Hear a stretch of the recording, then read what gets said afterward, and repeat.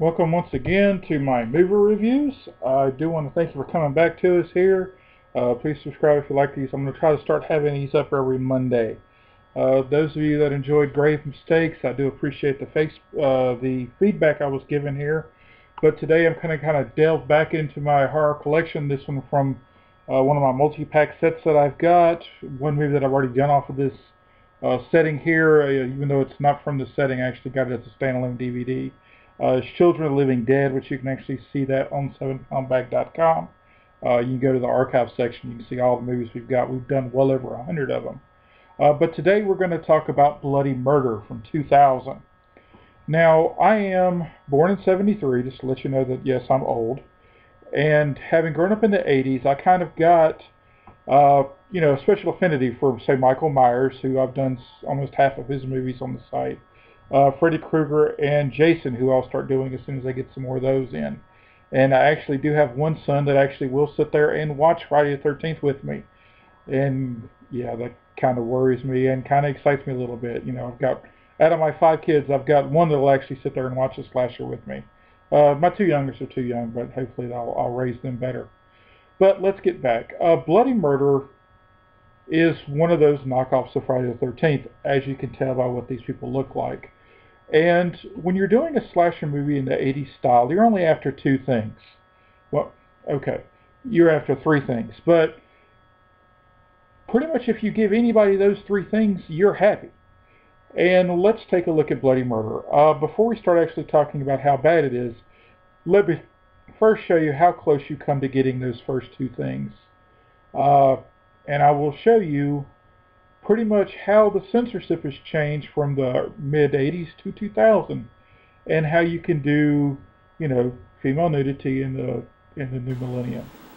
So this is, I'm sorry to say this to you here, but here's your gratuitous shots here from this movie. Okay, everybody ready? Okay, here we go.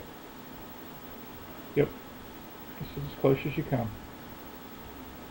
Yep, this is it. That's all you get. Yeah. Now there is a sex scene in it, but you don't see anything. This is actually as close as you get. The rest of the movie, all these co-eds in a summer camp are all dressed like this. Yep. This is what they look like. The entire movie. Co-eds, mid-20s here, y'all. Mid to early 20s. This is how slasher movies in 2000s are going to go. Yep. Now, the other thing that we after is, of course, gore. And in 2000, you can do a lot of stuff with gore.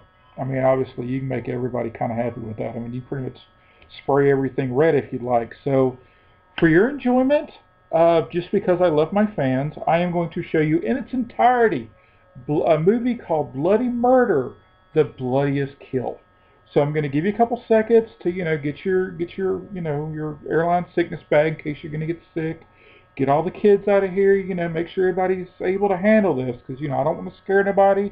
I don't want to get any hate mail about, you caused a miscarriage or anything like that, and people, waking up with nightmares and all that. So I'm going to show you the scariest, most bloodiest kill in this entire movie.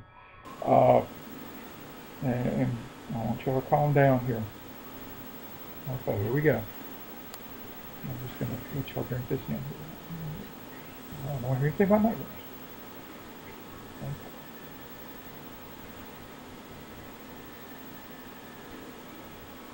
Yep. There we go. 2000 now. Okay, now, in case y'all can't handle that, I understand if y'all don't want to watch any more of this. I'm sure I've scared you to death here. Excuse me.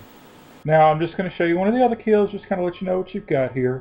This one's actually, kind of a throwback to a Friday 13th kill. Unfortunately, it's not the famous,